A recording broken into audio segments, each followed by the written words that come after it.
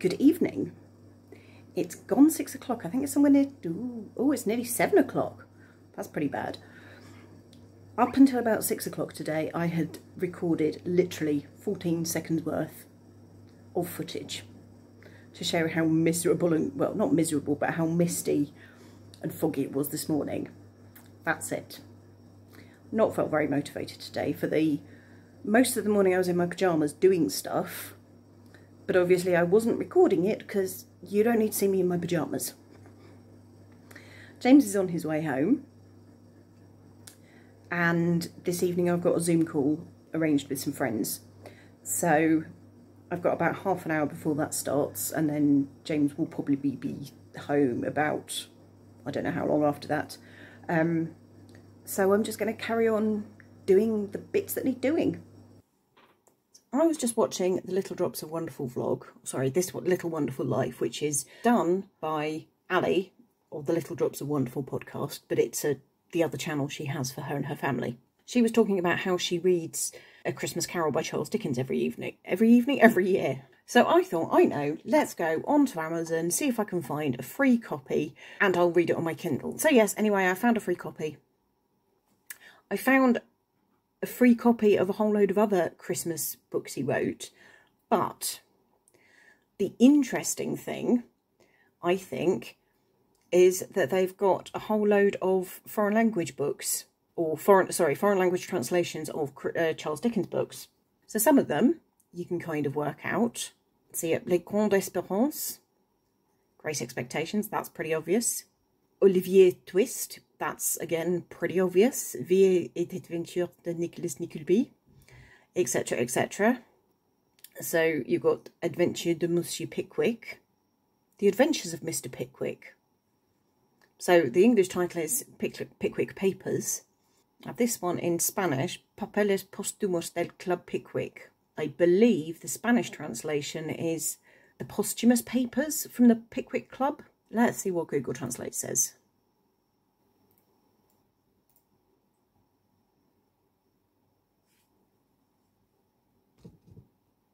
There you go. Posthumous Papers of the Pickwick Club. The laptop has been mended. James thought it was a problem with the laptop, pulled it apart.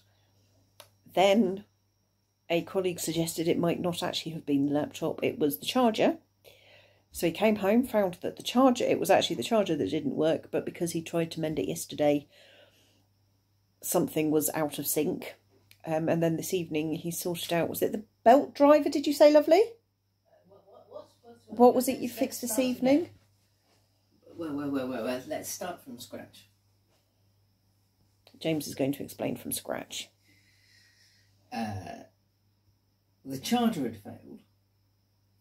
I had a new charger that I was able to use, and that worked on it. However, I had already started to take it apart because the instructions on the website for what nowhere the error does it code say that was, 3 blinks on that LED means that was the it's main totally board run that out failed. of battery. So I took And it it apart can't find any because more why charge. wouldn't you? But it does say 3 blinks of that LED. Your main board has failed. Bit of a blinking confusion then. But anyway, it has now been put together, put back and mended. So there is one fully functioning laptop back in service, and one castaway screensaver who's still doing something goodness knows what with the tree and making very weird noises whilst doing it. The conversation with friends this evening went quite well. Once we'd all managed to get logged in, Zoom was doing something weird and funny and I don't know what it was doing. But that's all good and fine. And one of the ladies on the call has a toddler daughter who's 2 years old, just over 2 and a quarter, who's at the point of potty training. And so we basically had a great long conversation about girls' knickers and places that you could find Gruffalo knickers. And I had a look on the Georgia Asda website to see what knickers there were there. And oh my goodness, there was an inordinate amount of pink. An inordinate amount of pink knickers. Which saddens me slightly, because the whole pink equals girls thing is just so tedious and so ingrained, and so blinking boring. But yes, I think it's fair to say the highlight of my evening was probably discussing girls' knickers.